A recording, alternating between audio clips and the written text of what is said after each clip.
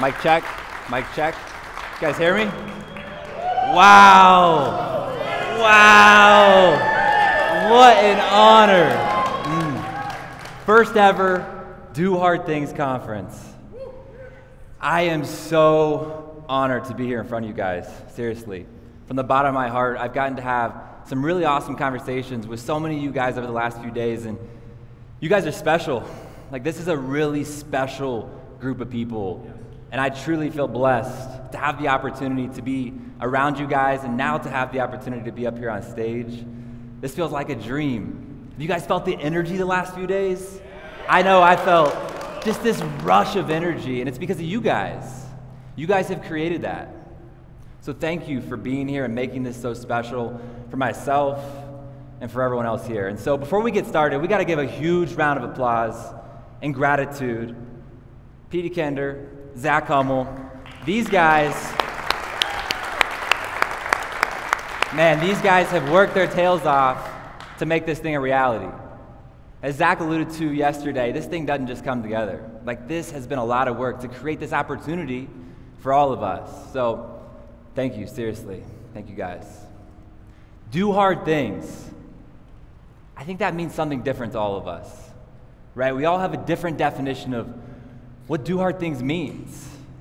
For me, you guys are getting to watch me right now, right here, in this moment, do the hardest thing that I could possibly do. Public speaking. This has always been my number one fear in life. Who can relate? Who's scared of public speaking? Yeah, it's just not easy, right? Before I got up here on stage, even right now, my legs are shaking, my heart rate's through the roof, my pits are sweating, my hands are sweating, my mouth's dry. I've been terrified for most of my life. You see, I've gotten my black belt in facing fear throughout my life, as I'm going to share more of tonight. And there was no way in hell I was going to let that fear stop me from getting up here on stage and sharing this message that God has put on my heart to share with you all. Thank you. And so I hope to be an inspiration for you guys to lean in a little bit more and follow fear as the compass.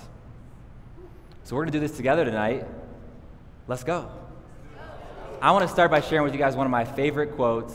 It's from the Dalai Lama, and it simply says, "The enemy is a really good teacher." The enemy is a really good teacher. It's the best.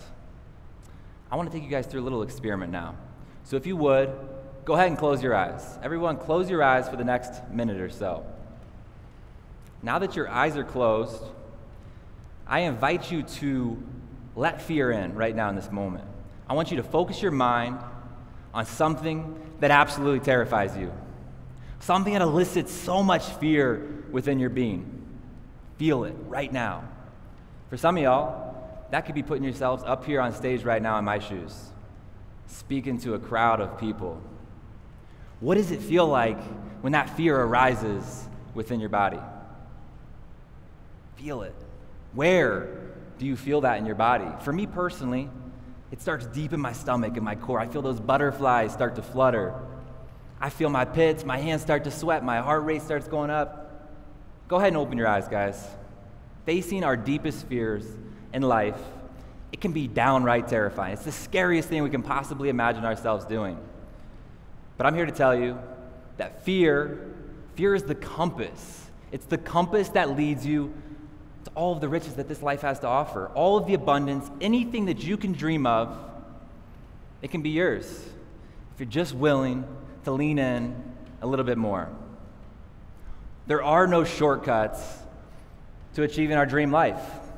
There are no shortcuts. Every other path, it leads to an average you and an average life, full of mediocrity. And one day, it leads you to your deathbed. It's a powerful thought, being on your deathbed. We're all going to die one day. And on your deathbed, deep, immense feelings of regret. Questions of what if? What could have been if I just leaned in just a little bit more? It's a scary thought. Despite how scary fear can be, I've got a cool little trick that I want to share with you guys. You see, most people, they view fear as a negative. as something that they want to stay as far away from as they possibly can. So they do, they push it away. They push it away. Who can relate to that? I know I can in my life, right? Trying to stay as far away from fear as I can. But you see, we can rewire our brains. We can reframe the way that we view fear. We can shift our perspective of fear from a negative to a positive.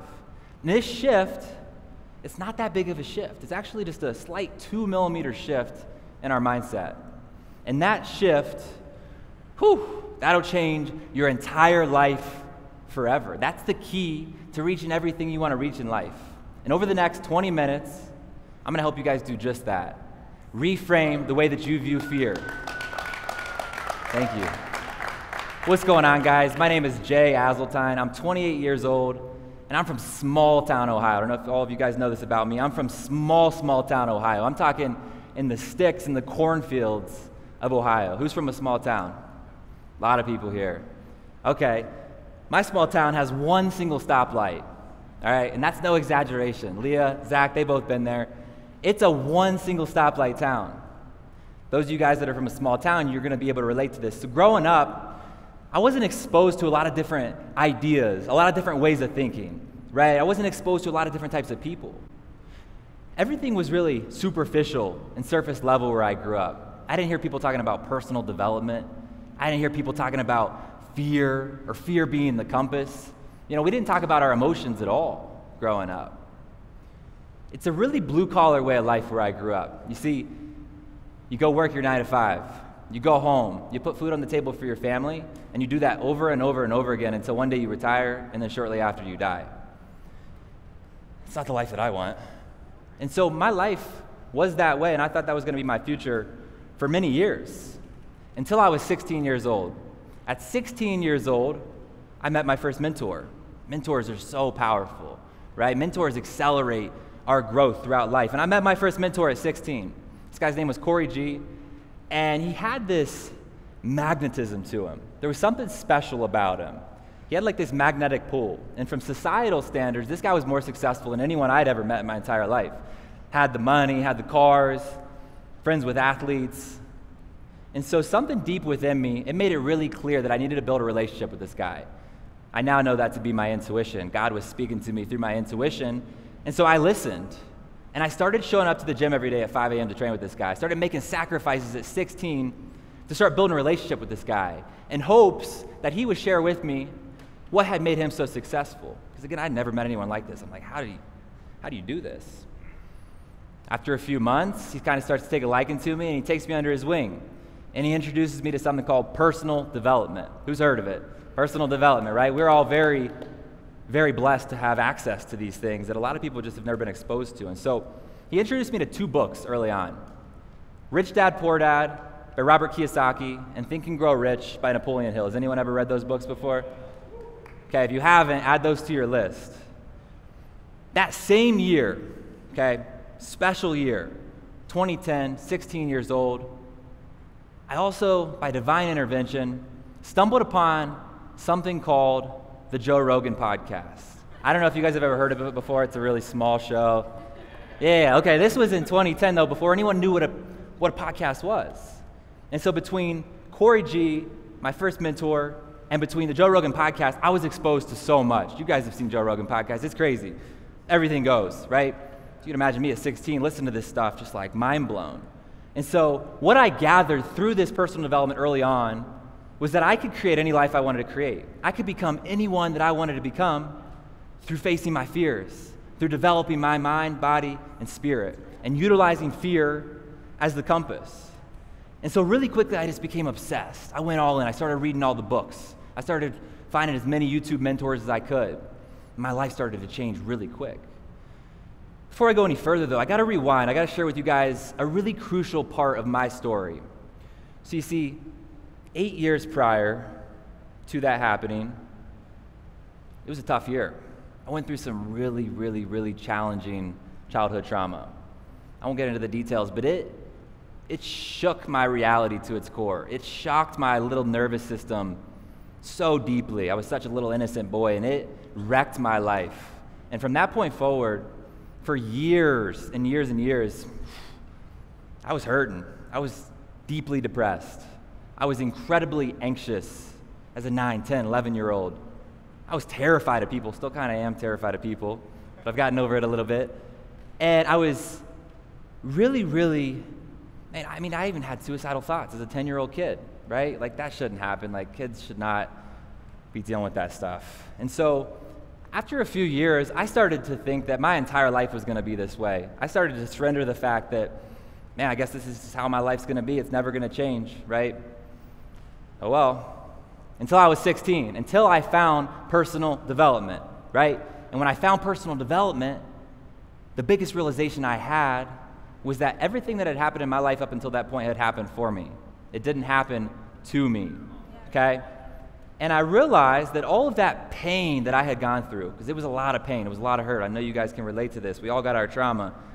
I could turn that pain into purpose, okay? Pain into purpose.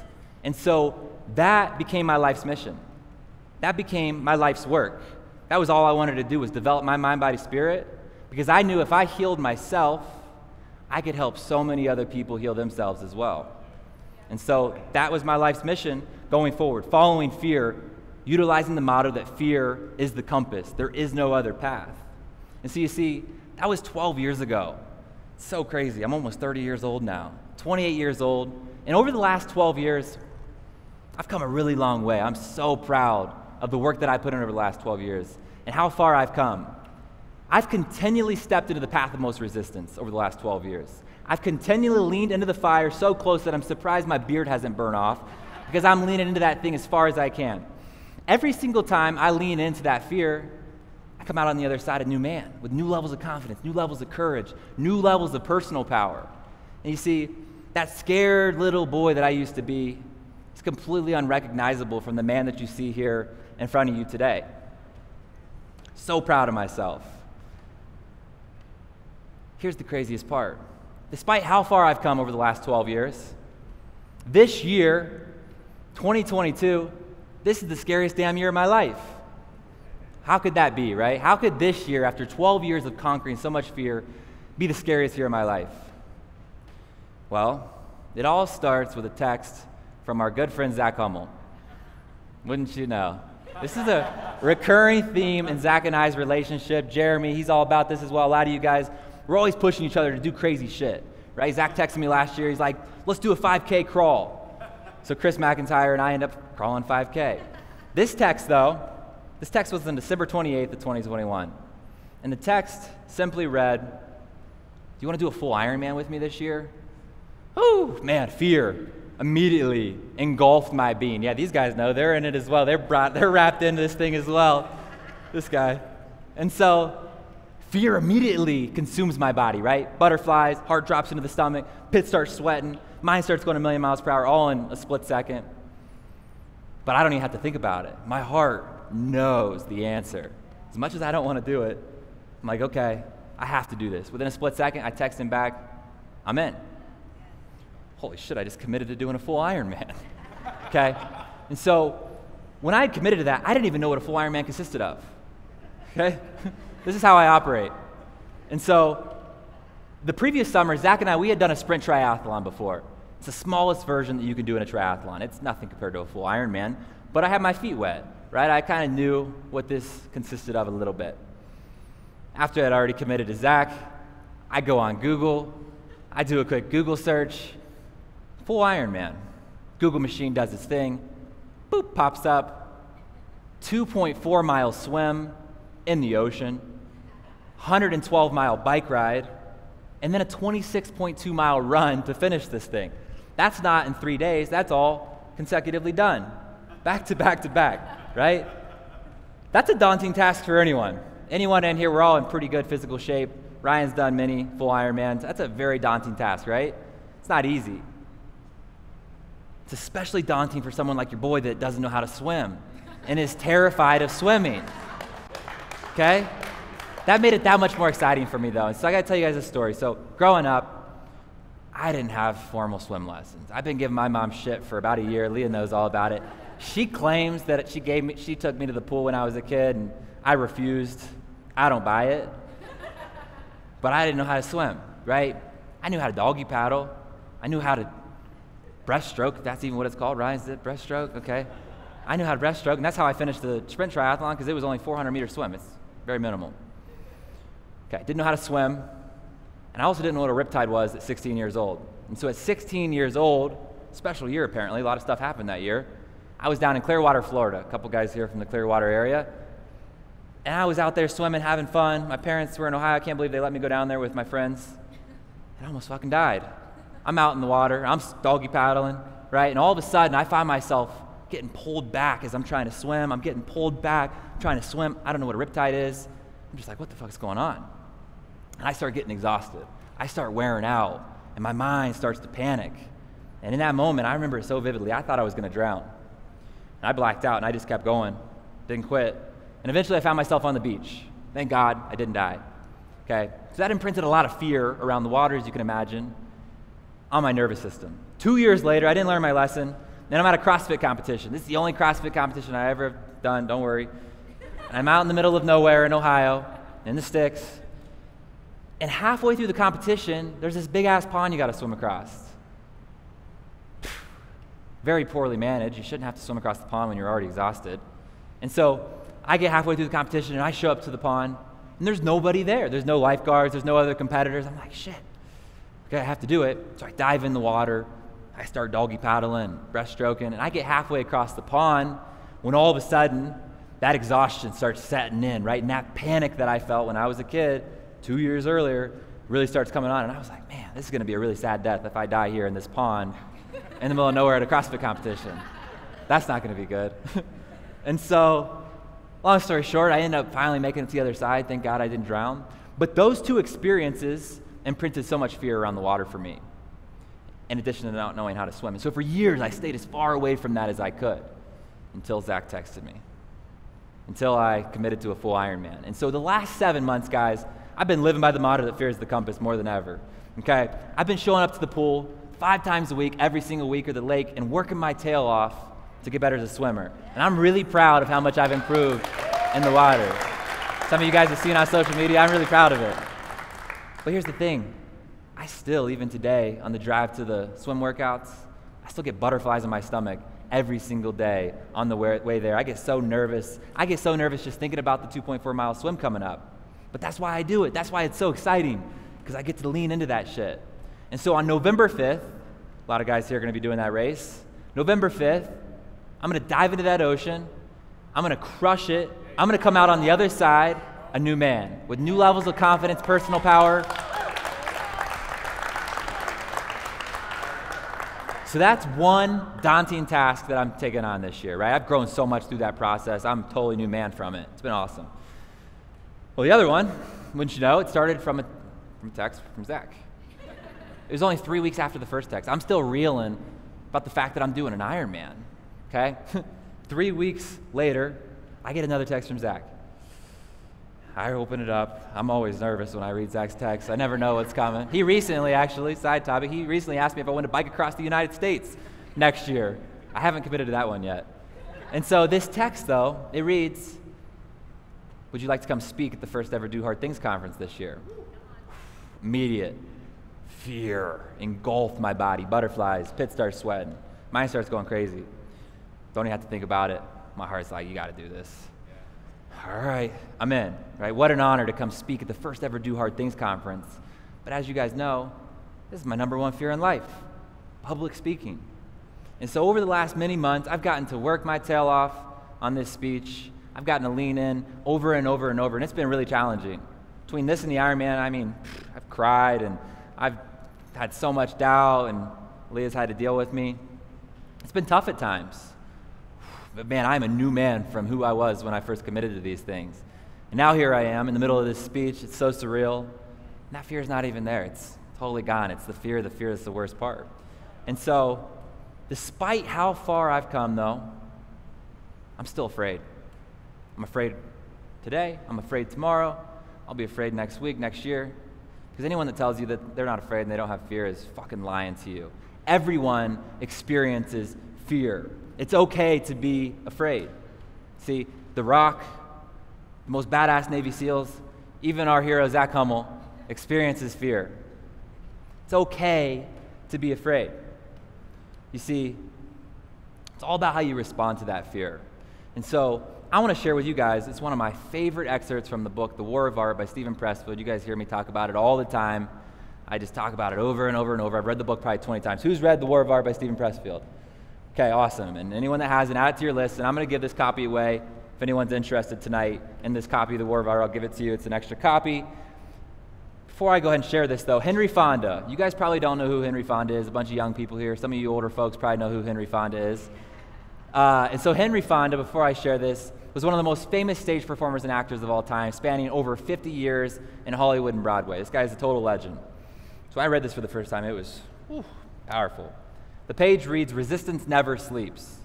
And the quote goes like this: "Henry Fonda was still throwing up before each stage performance, even when he was 75. In other words, fear doesn't go away. The warrior and the artist live by the same code of necessity, which dictates that the battle must be fought anew every single day." Ooh, the battle must be fought anew every single day. When I read that for the first time, it changed my life. It gave me permission to go forward anyways, despite the fear that I was feeling. We all have that fear. And so, now that we know that everyone experiences fear, right?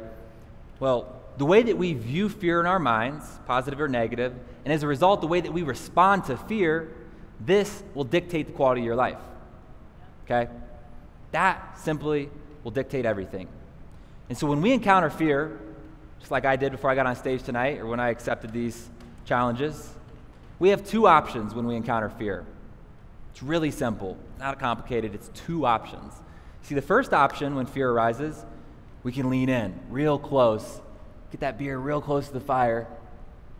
Or option two, we can lean away from that fear. We can push it as far away from us as we possibly can, which is what most people do. I've been guilty of, for sure, in my life, right?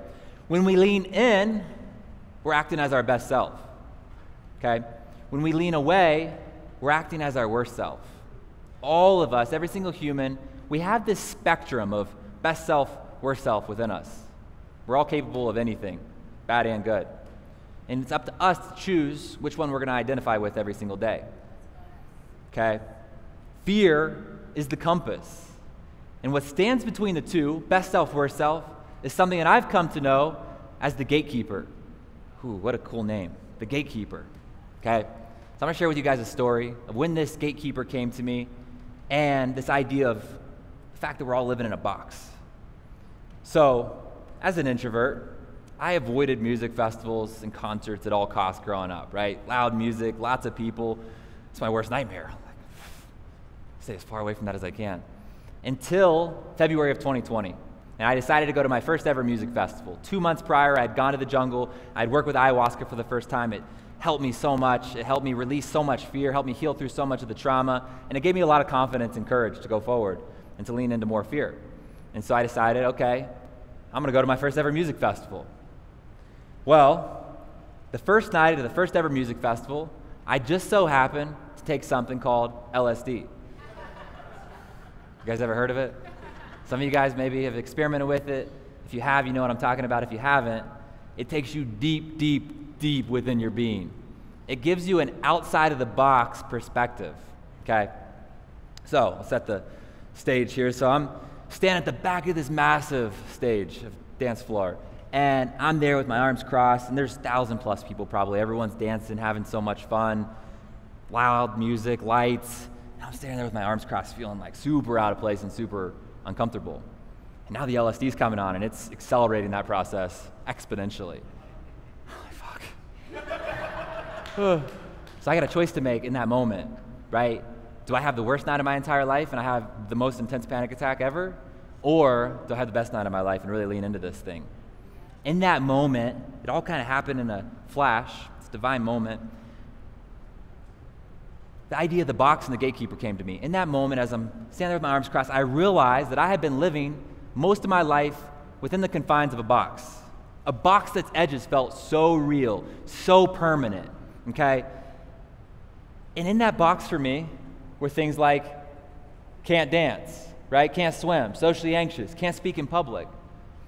And in that moment, I realized that outside of that box was infinite potential, an infinite abyss a potential that was just awaiting me to take action and to lean in to that fear.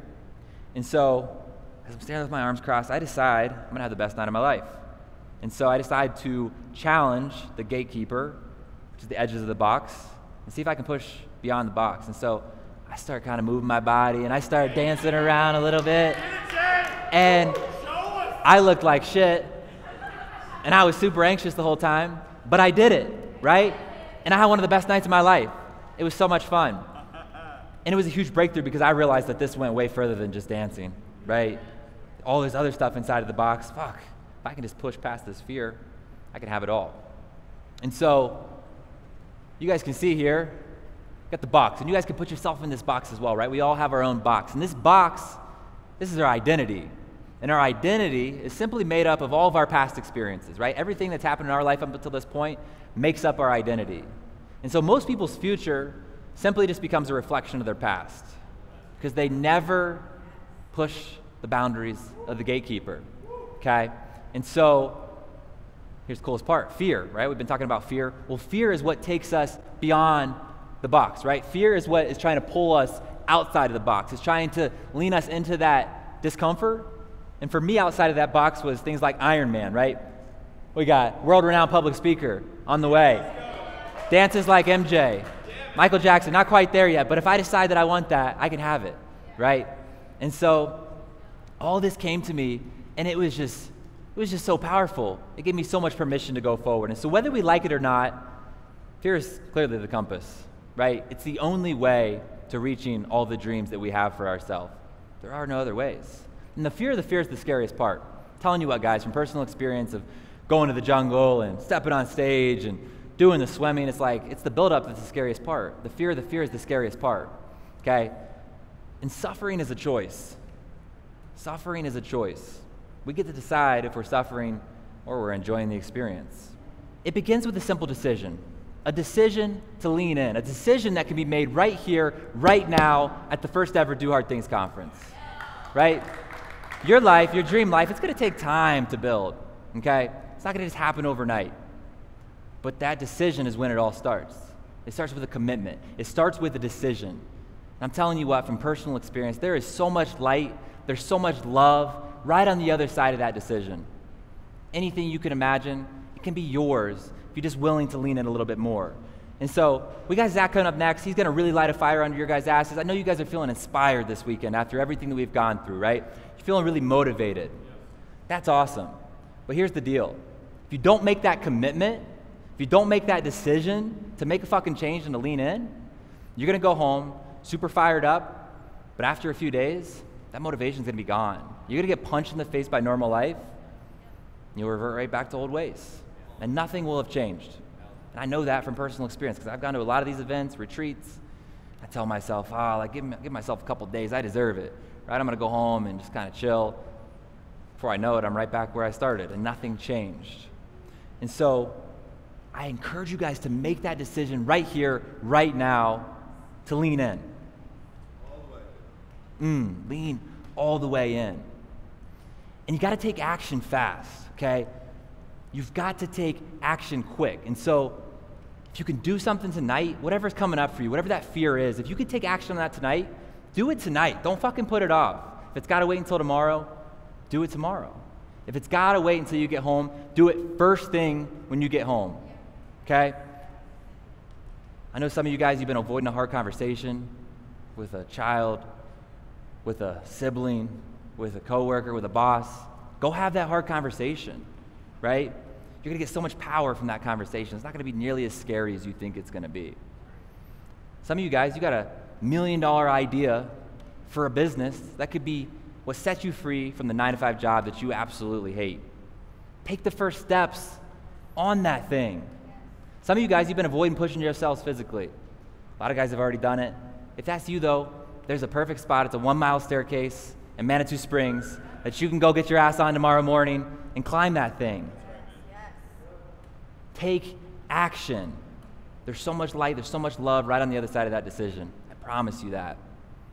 But on the flip side, if you don't make that commitment, there are repercussions as well. And those repercussions, they include working a job that you hate for the rest of your life. Man, that sounds terrible. You'll never be fully happy or present because you're constantly stuck in your head, battling, knowing how much more you could be, how much more you could be doing, how much more value you could be providing your family, this world. This one's going to hurt. Your kids, they'll never fully look up to you. They'll have to look to others for inspiration and for leadership because they just can't get that from you because you're a weak leader. We don't want that, do we? It's up to us, though, right? You. It's 100% in your control. It's in my control. We are fully in control of our destiny. No one else. And it starts with that simple decision. So just lean in a little bit more. Get your face a little bit closer to that fire. You can have it all. The world can be yours if you just follow that simple theme, that fear is the compass. And remember this, if things get challenging for you, which they will, suffering is a choice, and it gets to be fun. Thank you guys so much. Wow. Woo! Come on.